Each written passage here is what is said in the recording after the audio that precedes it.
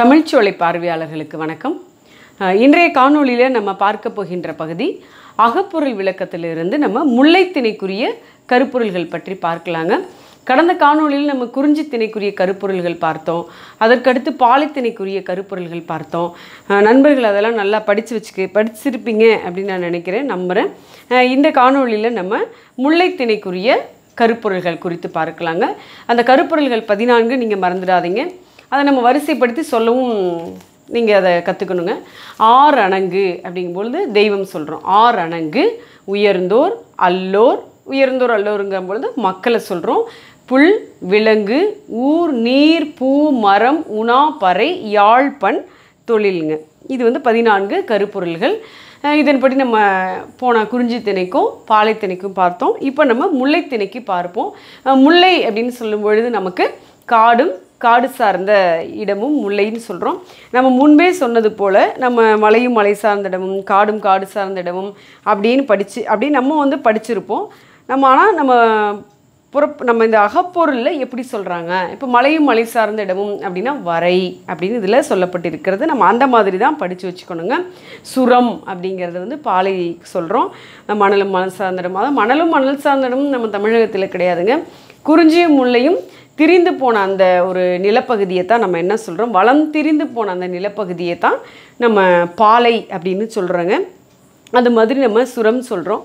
அடுத்து நம்ம சொன்ன புறவே அப்படின்னா புறவு அப்படிங்கும்பொழுது நம்ம காடுங்க. இப்போ நம்ம அதை தான் பார்க்க போகிறோம். காடு சார்ந்த நிலப்பகுதியும் தான் முல்லை. இந்த முல்லைத்திணைக்குரிய கருப்பொருள்கள் என்னென்னு இன்றைக்கி நம்ம வரிசையாக பார்ப்போம். முதல்ல ஆறு அணங்கு அப்படின்னு சொல்லியிருக்காங்க. ஆறு அணங்கு அப்படிங்கிற தெய்வம், இதில் முல்லைத்திணைக்குரிய தெய்வம் யாருன்னா திருமால்னு நம்ம படிச்சிருக்கோம். நம்ம இதில் நூற்பாப்படி நம்ம இலக்கணப்படி இதில் கொடுத்துருக்கக்கூடிய சொல் அப்படிங்கும் பொழுது நெடுமால் இல்லை ஒன்று தாங்க. நம்ம திருமால்னு சொல்கிறோம் பள்ளிப்பாட புத்தகத்தில். இது நெடுமால் அப்படின்னு சொல்கிறாங்க. இது ஆரணங்கு. அடுத்தது உயர்ந்தோர் அப்படின்னு சொல்லும் பொழுது குறும்பொறை நாடன். நல்லா நினைவில் வச்சுக்கோங்க. குறும்பொறை நாடன், தோன்றல், மனைவி, கிழத்தி, இதெல்லாம் உயர்ந்தோருக்கு சொல்கிறோம். இது நம்ம பள்ளிப்பாட புத்தகத்தில் எப்படி படிச்சிருப்போம், இடையர், இடைச்சீர், ஆயர், ஆய்ச்சியர்னு நம்ம படிச்சிருப்போங்க. அது உயர்ந்தோர்னு சொல்லும் பொழுது குறும்பொறை நாடன், தோன்றல், மனைவி, கிழத்தி, இது உயர்ந்தோர். அல்லோர்னு சொல்லும் பொழுது இடையர், இடைச்சியர், ஆயர், ஆய்ச்சியர், இதுதான் நம்ம படிச்சிருப்போம். இது நமக்கு எல்லாம் தெரிஞ்சிருக்கும். இது அல்லோருக்கு சொல்லக்கூடியது. அல்லோர் மக்கள் இப்படி சொல்கிறோம் நம்ம, இடையர், இடைச்சியர், ஆயர், ஆய்ச்சியர் அப்படின்னு சொல்கிறாங்க. அப்போ ஆரணங்கு சொல்லியாச்சு. உயர்ந்தோர் தாழ்ந்தோர் சொல்லியாச்சு. மன்னிக்கணும், உயர்ந்தோர் தாழ்ந்தோர் கிடையாதுங்க. உயர்ந்தோர் அல்லோர். எந்த ஒரு இடத்துலையும் அந்த மாதிரி சொல் பயன்படுத்தலை. நம்மளும் அதை பயன்படுத்தக்கூடாதுங்க.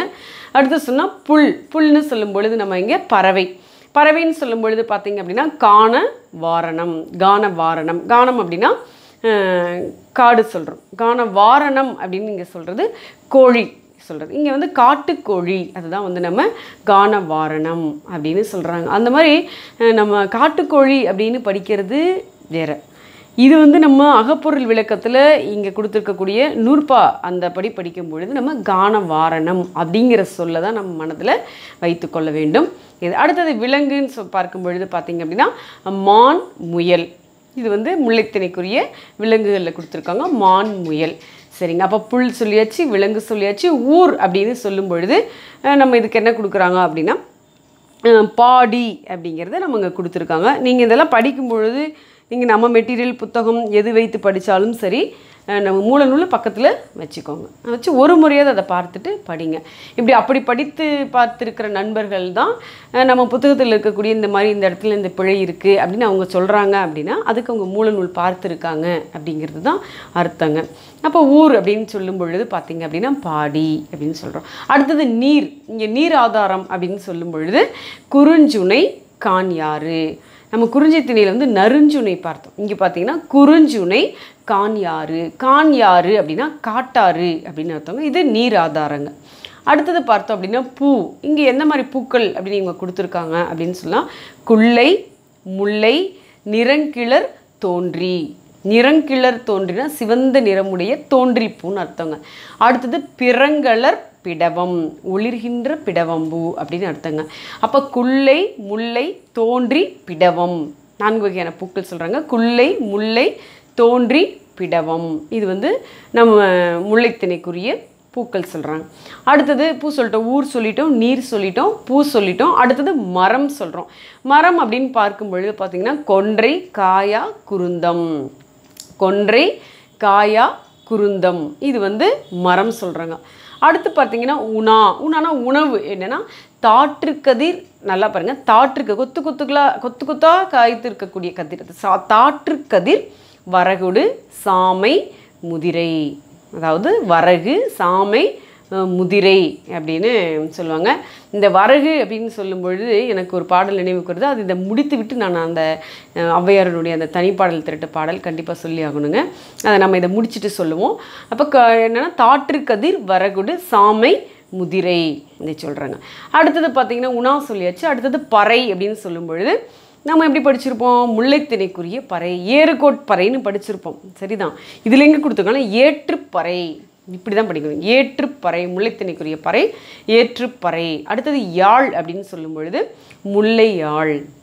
இங்கே எப்படி குறிஞ்சி யாழ், பாலை யாழ்னு சொல்லுவோம். இங்கே முல்லை யாழ். பண் அப்படின்னு சொல்லும் பொழுது பார்த்திங்கன்னா இதில் சாதாரி பண், யாழ் சொல்லிட்டோம். அடுத்தது பண் அப்படிங்கும்பொழுது சாதாரி பண் அப்படின்னு சொல்கிறாங்க. அடுத்தது பண் முடிஞ்சிட்டா அடுத்து நம்ம கடைசியாக இருக்கக்கூடியது தொழில். அப்போ தொழில் அப்படின்னு சொல்லும் பொழுது பார்த்திங்கன்னா என்னென்ன தொழிலில் சொல்கிறாங்க பாருங்கள். நிறைய தொழில் சொல்கிறாங்க. அந்த காடு சார்ந்த அந்த நிலத்தில் வசிக்கிறவங்க பாருங்கள். சாமை, வரகு, தரமுடன் வித்தல். சாமை, வரகு இதெல்லாம் விதைக்கிறது. அவை களை கட்டல், அதை களை எடுக்கிறது. அறிதல், அதை அறுவடை செய்கிறது. அடுத்து கடாவிடல், செவிகவர் கொன்றை, தீங்குழல் ஊதல். தீங்குழல் ஊதல், குழல் ஊதுதல். அடுத்து பார்த்திங்கன்னா மூவினம் மேய்த்தல். மூவினம்னா என்னங்க? ஆடு, பசு, எருமை இதெல்லாம் சேர்ந்தது தான் நம்ம வந்து மூவினம் அப்படின்னு சொல்கிறோம். இலக்கணத்தில் நம்ம எழுத்து இலக்கணத்தில் சொல்லும் பொழுது பார்த்திங்கன்னா வல்லினம், மெல்லினம், இடையினம் அப்படின்னு சொல்லுவோம். மூவினம். இங்கே பார்த்திங்கன்னா மூவினம் அப்படிங்கும் பொழுது ஆடு, எருமை, பசு, இது வந்து மூவினம் மேய்த்தல். அடுத்தது பார்த்திங்கன்னா சேவினம் தழுவல். சேவினம் தழுவல்னால் நமக்கு தெரியும். முல்லை நிலம் அப்படிங்கும் பொழுது ஏறு தழுவுதல். இது வந்து நம்மளுடைய தமிழர்களுடைய பாரம்பரிய பண்பாட்டு ஒரு விளையாட்டு, நமக்கு எல்லாமே தெரிஞ்சிருக்குங்க. சேவினம் தழுவல். அடுத்தது பார்த்திங்கன்னா கழுமிய குறவையோடு கான்யாறு என்றுவை முழுதுடன் ஆடல். குறவை கூத்தாடுதல் அது ஒன்று. அடுத்தது கான்யாறு, காட்டாறு, கான்யாறு முழுதுடன் ஆடல். நீராடல், வேறு ஒன்று இல்லைங்க, காட்டாற்றல், நீராடல். இதெல்லாம் வந்து இந்த முல்லைத்திணைக்குரிய தொழில் சொல்லியிருக்காங்க. அப்போ வந்து நெடுமால் சொல்கிறாங்க. உயர்ந்தோர்னு சொல்லும் பொழுது குறும்பொறை நாடன், தோன்றல், மனைவி, கிழத்தி. அல்லோர் அப்படின்னு சொல்லும் பொழுது இடையர், இடைச்சியர், ஆயர், ஆய்ச்சியர். அடுத்து பாருங்கள், நம்ம புல் அப்படிங்கும் பொழுது பறவை என்ன சொல்கிறாங்கன்னா கானவாரணம். விலங்கு என்ன சொல்கிறாங்க? மான், முயல். ஊர் என்ன சொல்கிறாங்க? பாடி. அடுத்து நீராதாரம் என்ன சொல்கிறாங்க? குறுஞ்சுனை, கான்யாறு. மலர்கள் குல்லை, முல்லை, தோன்றி, பிடவம். மரம் சொல்லும் பொழுது பார்த்திங்கன்னா கொன்றை, காயா, குருந்தம், இது வந்து மரங்கள். அடுத்து நம்ம உணவு அப்படிங்கும் பொழுது பார்த்திங்கன்னா வரகு, சாமை, முதிரை, இது வந்து உணவு தானியங்கள். இது சிறுதானியங்கள். இன்றைக்கு மீண்டும் நம்ம வந்து நம்மளுடைய பழமைக்கு திரும்பிக்கிட்டு இருக்கிறோம்.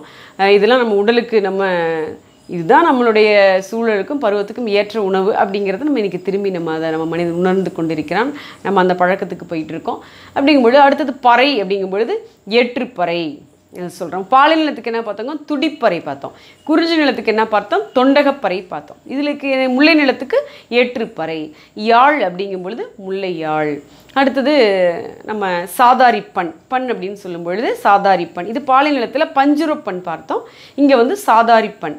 அடுத்து நம்ம தொழில் அப்படிங்கும் பொழுது சாமை, வரகு, தரமுடன் வித்தல், அவை களை கட்டல், அறிதல், கடாவிடல், செவிகவர் கொன்றை, தீங்குழல் ஊதல், மூவினம் மேய்த்தல், சேவினம் தழுவல், கழுமிய குறவையோடு கான்யாறு என்றவை முழுதுடன் ஆடல். இதுதாங்க முல்லைத்திணைக்குரிய கருப்பொருள்கள். அதனால் நீங்கள் இந்த கருப்பொருள்களெல்லாம் நம்ம இந்த அகப்பொருள் விளக்கம் நம்ம புத்தகத்தில் எப்படி உள்ள பாடல் கொடுத்துருக்காங்களோ அதை வந்து நீங்கள் படித்து படித்து பார்த்தா தான் நமக்கு கானவாரணம் அப்படின்னா வந்து காட்டுக்கோழி அப்படின்னு நம்ம எழுதுகிறோம்.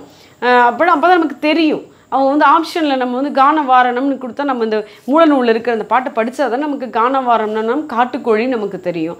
நம்மளும் பள்ளி குழந்தைகள் மாதிரி நம்ம கோழி, வழிப்பெரிய அப்படின்னு படிச்சுட்டா அதில் இருக்கிற சொற்கள் படிச்சுட்டா எப்படிங்க? அதனால் இதில் இருக்கிறத நம்ம படிக்கிறது ரொம்ப ரொம்ப அவசியம்.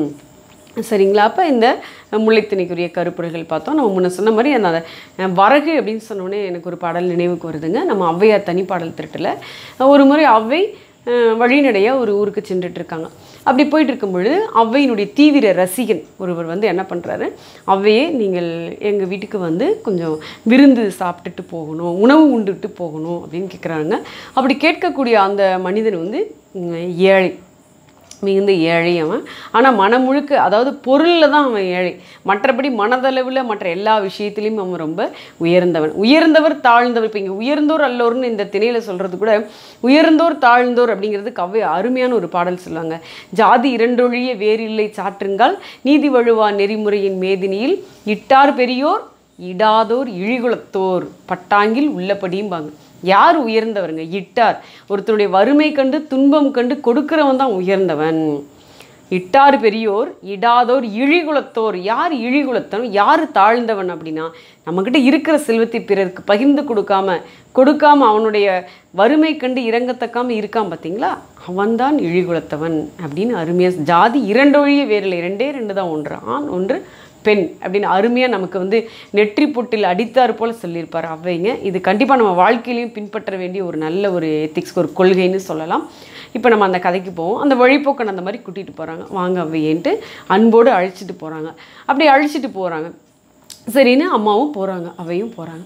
போயிட்டு அவன் ஏழை இல்லை, அவங்ககிட்ட என்ன இருக்கோ அதை வைத்து அவன் வந்து உணவு கொடுக்குறான். அப்போ அந்த உணவு பார்த்திங்கன்னா, இப்போ அது முன்னெல்லாம் வசதி வாய்ப்பு இருக்கிறவங்க நெல்லுச்சோறு ஆக்குவாங்க, இல்லாதவங்க வந்து கம்மஞ்சோறு, சோளச்சோறு, வரகு இதெல்லாம் வந்து செய்வாங்க. அப்போ இவன் வந்து பொருள் இல்லாதவன், அதனால என்ன பண்ணுறான் அப்படின்னா வரகு அரிசியில் வந்து சோறு சமைச்சிருக்காங்க. அதாங்க சொல்கிறாருப்பாங்க. அந்த சாப்பாடெல்லாம் சாப்பிட்டுட்டு ஔவை பாட்டு சொல்கிறாங்க. வரகரிசி சோறும் வழுதுணங்காய் வாட்டும் முறமுறவென புளித்த மோரும் திறமுடனே புல்வேலூர் பூதன் புரிந்து விருந்தளித்திட்டான். இது 7 உலகும் பெறும் அப்படிங்கிறாங்க. வரகரிசி சோறான், வழுதுணங்காய் வாட்டான். வழுதுணங்காய்னா கத்திரிக்காய் பொரியல், கத்திரிக்காய் மலிவாக கிடைக்கும், பொருள் இல்லாதவங்க வாங்கி சமைக்கணும் அப்படிங்கிறத வச்சு சொல்கிறாங்க. வரகரிசி சோறு, வழுதுணங்காய் வாட்டும், முறமுறவென புளித்த மோர். தயிர் மோர் எப்படி ஆயிடுச்சுன்னா முறமுறன்னு புளிச்சு போச்சு, பழைய மோர் தர அவங்ககிட்ட இருந்தது என்னவோ. ஆனால் இதெல்லாம் வச்சு அன்போடு கொடுத்தான். அந்த அன்போடு கொடுத்த அந்த உணவு எப்படின்னா, புல்வேலூர் பூதன், அவன் பேர் புல்வேலூரை சேர்ந்த பூதன், 7 உலகமும் பெறும். இவன் கொடுத்த இந்த அன்பான உணவுக்கு 7 உலகத்தையும் நம்ம ஈடாக கொடுத்தா கூட பெறும் அப்படின்னு சொல்கிறாருங்க. இந்த வரகு அப்படின்னோடனே எனக்கு அந்த பாடல் நினைவுக்கு வந்தது, உங்ககிட்ட பகிர்ந்துக்கிட்டேன். என்ன பண்ணுங்கள், இந்த மாதிரி தொடர்ந்து படிங்க, நல்லா படிங்க. மூலநூல் படிக்கணுங்கிறதுக்காக என்றைக்குமே பயந்துக்காதீங்க. நம்ம நன்னூலார் சொல்கிறது போல் 90க்கு 5 தடுமாறு உளத்தன் மாணாக்கர் ஆவதற்கு தகுதியற்றவன்னு சொல்கிறார். எவனொருவன் இவ்வளவு நூல்கள் இருக்கே, ஐயோ இதை படிக்கணுமேன்னு 5 பயப்படுறானோ கண்டிப்பாக அவன் மாணவன் ஆவதற்கு தகுதியே இல்லைங்கிறார். அப்போ மாணவனுக்கே அப்படி ஒரு தகுதி வைக்கிறோன்னா, எதிர்காலத்தில் நம்ம மாணவர்களுக்கு வழிகாட்டக்கூடிய ஒரு சிறந்த நல்ல ஆசிரியராக போகக்கூடிய நம்ம இந்த நூல்களை பார்த்து அஞ்சலாமா? நல்லா யோசிச்சு பாருங்கள். கண்டிப்பாக நம்ம பயப்படவே கூடாதுங்க. நூல்கள் என்ன பண்ணிவிடும், நீங்கள் அதை படிக்க அது உங்களுக்கு நண்பன் ஆகிடும். நீங்கள் ஒரு திணை பாருங்கள், 2 திணை பாருங்கள், அடுத்து உங்களை வந்து அதை தன்னை அறியாமலே நீங்கள் நூல்களை வந்து எடுத்து புரட்டி பார்க்குற அளவுக்கு உங்களை வந்து இது ஈர்த்து விடும். அதனால் அது ஆரம்பம் மட்டும்தான் உங்களுக்கு கடினமாக இருக்கும். நீங்கள் மூல நூல்களை எடுத்து மற்ற நூல்களெல்லாம் எடுத்து நீங்கள் என்ன பண்ணுங்கள், புரட்டி அதில் இருக்கிற பாடல்கள், அதில் இருக்கிற இலக்கணம் குழு, அதில் இருக்கிற செய்திகள், இதெல்லாம் என்ன பண்ணி பாருங்கள், படித்து பாருங்கள். அப்போ தான் வந்து எந்த ஒரு மெட்டீரியலாக இருந்தாலும் நம்ம போட்ட புத்தகமாக இல்லை, அடுத்து எங்கே ஒரு தவறுகள் பிழைகள் இருந்தாலும் நம்ம இதில் இது இப்படி இல்லை, மூலநூலை இப்படி தான் கொடுத்துருக்காங்க, இதுதான் சரி நம்மளே சொல்லுவோம். அந்தளவுக்கு நமக்கு ஒரு தெளிவு கிடைக்கும். அதனால் நூல்களை கண்டு அஞ்சாதீர்கள். இவ்வளவு தான் படிக்கணுமான்னு தயவு செய்து நீங்களே உங்களுக்கு ஒரு வட்டம் போட்டு அதில் இருக்காதீங்க. இந்த வட்டத்தை கலைந்து வெளியில் வாங்க.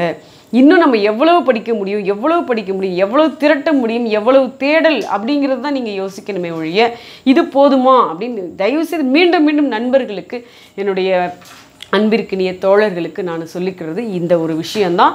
நீங்கள் இவ்வளவு தான் நினைக்காதீங்க, உங்களால் முடியும், இன்னும் எவ்வளவு முடியுமோ அந்த அளவுக்கு படிங்க. ஒன்றில் ஒரு 15 வயது குழந்தை, ஒரு 10ஆம் வகுப்பு படிக்கிறோம், 12ஆம் வகுப்பு படிக்கிற குழந்தைங்க பார்த்தீங்கன்னா இன்றைக்கி எவ்வளோ புரிய புத்தகங்கள் நினச்சி பாருங்கள். இப்போ நம்ம சமைச்சிட்டு வந்தோன்னே எவ்வளோ விஷயங்கள் அடங்கிய புத்தகங்கள் படிக்கிறாங்க. ஒரு 8ஆம் வகுப்பு குழந்தை படிக்குதுங்க, அவ்வளோ பெரிய புத்தகம், அவ்வளவு செய்திகள் உள்ள படிக்கிறாங்க அவங்க வயதுக்கு. அப்போ அவங்களுக்கு பாடம் புகட்டக்கூடிய ஆசிரியராக நம்ம போக போகிறோம்.